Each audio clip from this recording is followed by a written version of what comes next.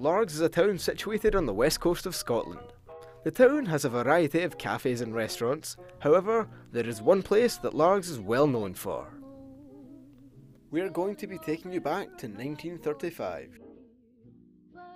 Nardinis opened for the first time on 25th of May 1935 by Messrs P and Nardini Sons. A total of 4,000 people visited, but the question is, do you think Nardinis is important to Largs? Well, Nardinis is, of course, the biggest employer in Largs in the area, and very important because it brings a lot of tourists to the area, as well as people come naturally to the seaside.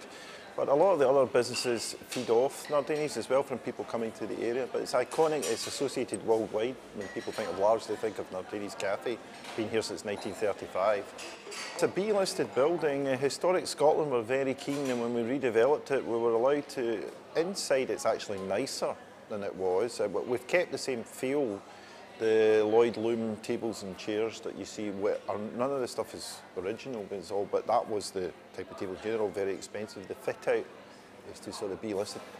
Outside is exactly as it was. We've tried to take it back to what it looked like in the 40s and 50s with the blinds and things you can see from old photos. But the planning, Historic Scotland, were very keen that we wanted, like the brickwork on the outside is very typical Art Deco at the time.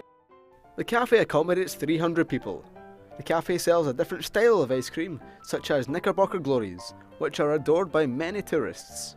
The bar in the cafe offers a range of Italian coffees and homemade Italian cakes made by the chef Mario.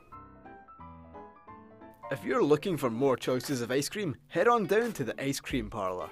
The Ice Cream Parlour offers a wide selection of 32 flavours. This parlour is one of the key features to Nardinis. It is the most popular to all tourists who want to buy ice cream in Largs. I think the tourists enjoy Nardini's ice cream because there's so much variety and they get a good selection that they maybe don't get anywhere else. Plus it's part and parcel of coming for a day out or a holiday. You come and get a nice ice cream and that's it. Makes you feel as though you're on holiday. How has the way of ice cream making changed over the years?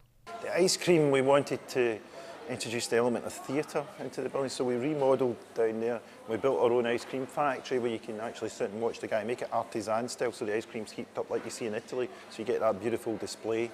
The equipment that we use nowadays, it's all state of the art, up to date, because there's standards that it has to meet for health and safety, environmental health standards. So it's all modern, the pasteurisers, and then there's the ice cream machine that actually mixes the ice cream and it fills it with air so that it's nice, and when it's in the tubs that it looks nice and full. The restaurant accommodates 200 people and became Tony Macaroni's 2 years ago. The restaurant offers a variety of Italian food by owners David Ecke and Sep Marini. Tony Macaroni is as popular as the Nardini Cafe and offers customers the choice to have ice cream from the parlour. How do you promote Tony Macaroni? We used to promote as a word of mouth. I think that's the best way to do it, because when you like a place, it's probably better to just say, but it's on internet, even advertisement on the road, you see commercial and radio sometimes. So. Are there more Tony Macaronis in Scotland? There's another 6 just now, and there's one in Barras Road, one in John Street in Glasgow, Merchant City, the other one is in East Kilbride, Motherwell, Livingston, and soon it's going to be open in Lanark too. Is Byers Road ideal for Tony Macaroni? Of course, like it's a very busy road, and you can stop for the different kind of like average price during the day, and everybody can, from the student to the old person to even a touristic person, can stop there and have everything. Nardinis is loved by all generations, from children to elderly. The 3 sections that make up Nardinis are vital to the business and will hopefully stay in Largs for some time.